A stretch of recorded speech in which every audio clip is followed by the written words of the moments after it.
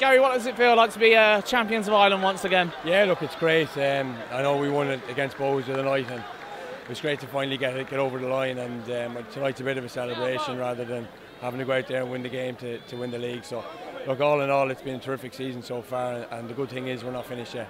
Cork pretty much pushed you all the way. It's been a terrific battle to watch all the way through the season, especially with your European campaign.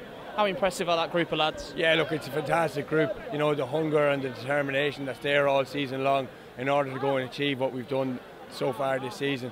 And it just goes to show how strong the group is, that, you know, there's still more on offer for us and there's more to achieve, and we'll be trying to obviously win the cup final and progress in Europe as well.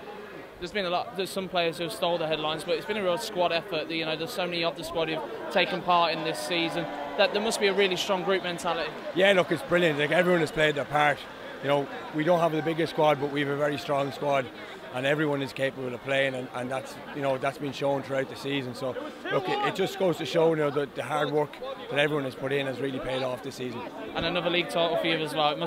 You must never get used to it. Oh, look, it's terrific. I think, you know, it's very special to win a league, and no matter when you win it, it's always great. So.